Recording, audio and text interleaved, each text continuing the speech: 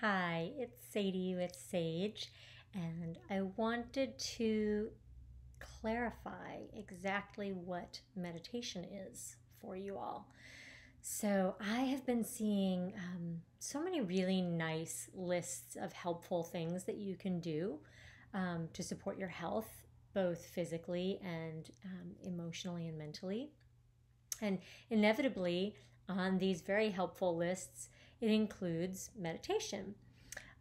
But we don't often know what that means. And meditation is something that we actually have to learn and practice just even before we can actually do it. It's sort of like riding a bike. You have to figure out how it works and stabilize it. And then when you're familiar with it, we're no longer sort of thrown off by hills and curves. It's just part of the ride. But I noticed on a very reputable medical organization's website, they were talking about stress reduction, and they said that meditation was about distracting you from your problems, in essence.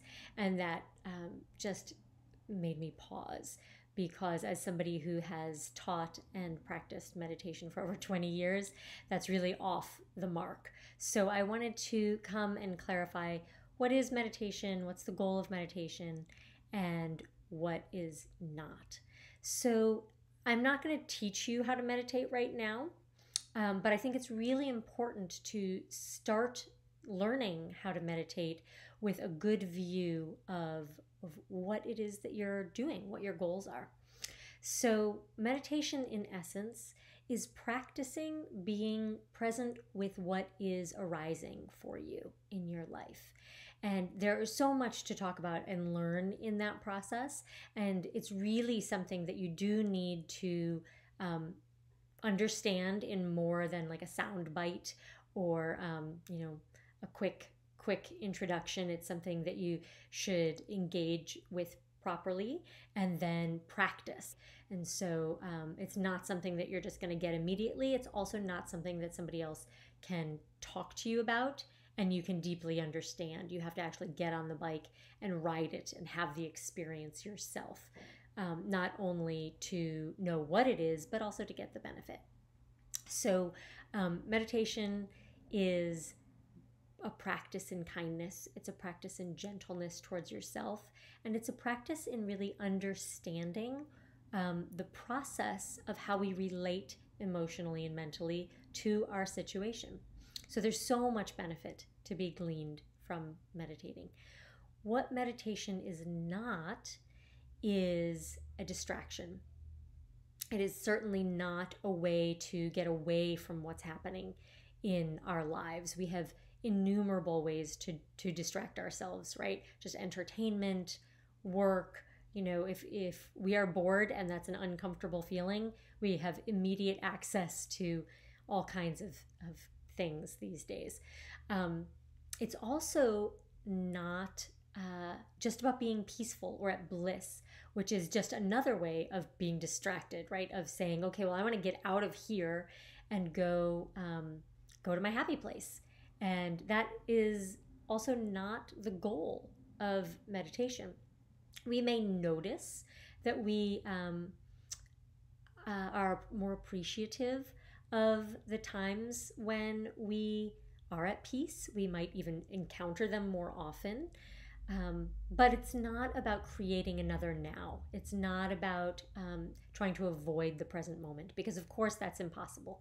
We cannot have another now, right? So if we are chasing something that we want or running away from something that we don't, we are not engaging with the present moment. And so meditation practice supports us learning about how to be at peace with what is happening. And again, being at peace does not necessarily mean we love or want to be experiencing what we're experiencing.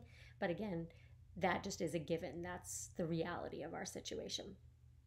And then the last thing that I wanted to mention, which I think is a misconception, is that you can do meditation wrong or that something is inherently wrong with you, which is quite the opposite. Meditation is a practice in connecting with our humanness and our inherent gifts of gentleness and kindness, and our capacity for strength and courage.